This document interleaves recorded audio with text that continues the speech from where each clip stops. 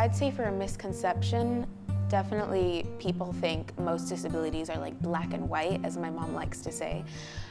where it's either you can't walk or you can walk, but then there's always gray areas that not many people take into account. Like for me, I can walk and I can stand just fine, but after a couple minutes, that's when I need to sit down, and there's a lot of people who don't understand that. So then, for example, like in physical education, in school, PE,